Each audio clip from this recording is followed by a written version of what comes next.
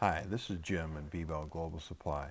Today I wanted to go over how to measure a variable speed belt.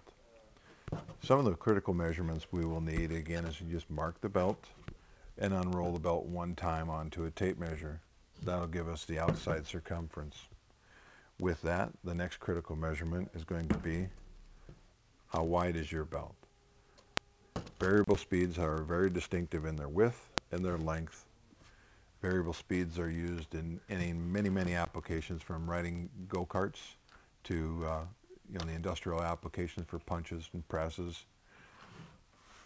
And then the common misnomer is the difference between a variable speed belt and a normal D section or a V belt is the degree of angle so that your clutching system works properly and engages your machine and your machine runs at the proper speed. And with that, thank you.